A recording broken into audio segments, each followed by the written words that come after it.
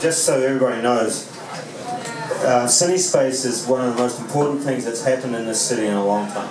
Alex was down at the college the other day, we were talking about this. If you've worked in studios before and built them and run them like I have, you know that studios are high turnover, low profit margin businesses. They have to have constant throughput, and feature films will never do that. Only long run TV series will do that. And so now Alex and CineSpace are having producers based there at the studio developing projects, and if more projects can get developed and be based in Chicago, that will make it possible to bring feature films in here. Independent feature films, smaller films will be able to shoot here more than they otherwise could. But you have to see this as an integrated market. It's not just the movies we want to go and see. It's the TV shows and whatever else follows on from that. It's really important. And we actually had 6 TV shows here at one point. You know, Mind Games didn't do too well, and Betrayal made it through that first season, wasn't renewed. Well, yeah, Playboy Club was a disaster. That was a few years ago, but well, it's got to be good. It's got to be good. Or at least have Taylor Kinney in it or something like that. I mean, but yeah, now Chicago Fire, Chicago PD. We're hoping that Empire, that pilot with Terrence Howard, will get picked up and go to series, and that it'll shoot here. So the development is there, and I remember when, I mean, there were several years where we were hearing about CineSpace coming here, this studio from Canada, and I remember me and Betsy Steinberg were just like, well, why are they coming over here? And at that time, there was no TV here. The reason is because the nephews lived in Chicago. Yeah, right. But they came here, and they built a studio, and now they're bringing the shows here, and they've been supportive. What will it take to get more independent features in that? Money.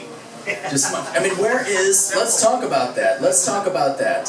Where is the film funding in Chicago? I don't know. I don't get funded out of Chicago. There are these magical microphones. I will say though, back in the so-called golden age of Hollywood, I'm trying to. Was it Solomon Brothers? There was an investment, an investment firm that was out of Chicago that provided a lot of money. I mean, if you're making movies like they make it today, not so much. The studios today don't, they don't almost never 100% finance a movie. The production companies bring the finance with them. The studios are primarily clearinghouses and distribution entities today.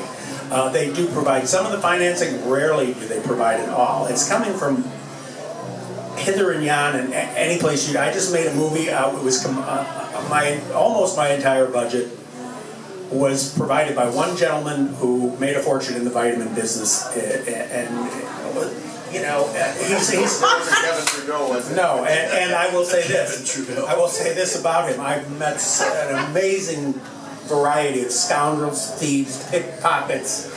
The worst people you could imagine in the motion picture industry. This gentleman who came from the vitamin business was a man of his word, said he would put up the money, the check was in the bank by the end of the week. And I've become great friends. He's a wonderful man. The money can come from anywhere. I will say thank you God that people come with the money because they think they have all sorts of ideas about it. It's not a great business to come into and invest money into. They're much better. But there is perceived to be a certain amount of glamour and whatever, and fun to be in. So, when you find these people, embrace them. But often they're crooks and scoundrels and backstabbing pickpockets and thieves. So I was very fortunate this time. But I've met all those other ones, believe me. So I want to talk about the money. The money could come from anywhere. So how did you, hang on to the mic, so let's just talk about, I'm going to get a little specific, and then if you have a question in your mind, I'm going to ask you for it in a sec. So John, you meet this vitamin guy. How did you, I hate to use the word sell, but how did you bring this guy, how did you get him to believe in your project? I just can't speak well enough of this man. Okay, his name is Jerry Kessler. He really is a wonderful human being. He just showed up on your doorstep? No, my manager... Pick a number. My manager at the time, who tried to pick Jerry's pocket, and sort of did, and had never met Jerry, but knew of him, said, you have to meet this guy, he puts money in the movies. I said, okay. And for a series of, in Los Angeles, if anyone sets a meeting, said, okay, we're going to have lunch on Tuesday at 2 o'clock. they will always go, oh, I have to change it to Thursday because I'm the most important person in the world and I can't possibly make this meeting, and it drives me insane. I grew up in Chicago, so I'm going to be there at this time, I'm there at that time. So I got jerked off 3 times on meetings with Jerry. And by the 3rd time, my manager called me and said, well, he's back in town, and blah, blah, blah. I said, tell him to go fuck himself. I've had enough of these. And I've told a lot of people in Hollywood to go fuck themselves over the years, and it hasn't always been the wisest business plan. So I thought, okay, let's try a different tack here, and we'll go have the meeting. I met him within like 30 seconds. I go, this is a completely decent and honest man. He said, okay, I'm going to put money in the account for this project. By the time I got out, I met him in Malibu. I was staying in Venice. By the time I drove back, my manager called. The money was in the bank. So, but that's a completely, incredibly unusual. So, but money comes from everywhere in this business, all over the world. People want to put money in the movie business. You just have to find them and know that they're going to try and pick your pocket, stab you in the back, steal your wallet. And be ready for it. But if you can get the money, take it and run and make your movie. So very good, and either Bruce or Gary here, this might be you as well here, Bruce, because you've made a lot of movies, from the one you made with Steve James to the one I think you're developing that you're going to shoot back in New Zealand, possibly here. Where do you think those sources of money might be in Chicago? Because with me, running the Midwest Independent Film Festival, we also serve as a resource for filmmakers, and if a film's coming to town, like there was one that was just here that shot up in Evanston, we introduce them to producers, camera gear, post houses, all that. But many times I have people saying, well, I actually just met with a pretty prominent producer in Chicago. It's like, well, where are these film financiers in Chicago? Granted, there isn't necessarily someone with a shingle that says film financiers, but there are places with money.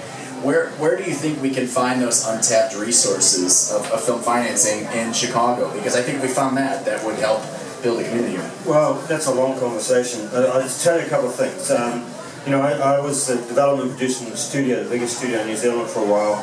We did films like Whale Rider and stuff. And so I know a little bit about development, and I know that in development you have to be very pessimistic about the probability of a script actually working. It's just the only way to run that business.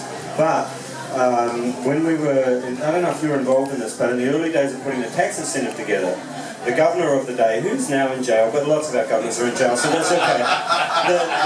The governor of the day formed a visual media task force, and I was on it. Rob Title, various of us were on it. And in that task force, I put a proposal on the table for a development fund in Chicago, really based on hybridizing the more of the European model and the American model. Everybody loved it. It was great. $50 million we were going to bring into Chicago as a development fund. And then what happened was the different factions in the room started carving it up. Started saying, I won't name the factions, but you can figure out who they are. Started saying, well, if we can fund 6 films, we'll decide on 2 of them, and you decide on 2 of them, whatever. And I just said, look, I work in development. I ain't doing it that way. It's not going to happen. And so I think that this is a real issue in Chicago. Is that there has to be a sense of collaborative success. There has to be a sense of somebody else getting something and succeeding, and that's good for us. Right now, it's a little too selfish. And to put the resources together in Chicago, you can get them from other places. And then just on the note of money comes from anywhere, years ago in New Zealand when I was making films there, the richest business guy in the country took a meeting with some of us from the industry. And we sat down with him. His name was Michael Fay, and he paid for the New Zealand America's Cup, right? You know, the yachting thing. So he's a rich guy. All right. So we sat down with him, and he said, "So you want me to put money into the movie business?" And we said, "Yeah," and obviously. And he said, "Well, you realise that I can make way more money by speculating on currency overnight than I can ever make by investing in a movie. So the first thing you must not do is tell me this is the best business deal I'm going to get, because the conversation's over." But he said, if I can get some money that means something to me out of it at the other end and believe in that, and I can have a good time and feel like I did something special that my grandchildren will talk about forever, I'll be in. Well, most filmmakers don't understand that when they're pitching their films. Most filmmakers don't understand that the pitch is about what the other person wants. Not about what you've got or what you want, it's about what the other person wants. And this doesn't happen in Chicago, but it happens in LA all the time. And we have to grow up in Chicago about what we're really doing when we ask people for money. Because too often what we're saying is, I'm fabulous, my thing is fabulous, shut the fuck up, leave me alone, give me all your money. And it doesn't work. It's never worked, and it won't work. Okay, so it's more about finding, as opposed to, so, because I've always, people have sometimes said, well, what sold them on it was the script. It's more about what they want to get out of it, is what you're feeling. I mean, the script certainly helps. The trick is, how do you convince somebody else that by... Yeah, it doesn't make any difference. If I'm pitching you, I have to convince you that by you giving me what I want, you'll get what you want. It's like a fucking whorehouse with no red lights. That's what it is. And you just have to, it's like you got something, I got something, how do we both get something out of putting those two things together? That's the story. Yep. People with money have passions.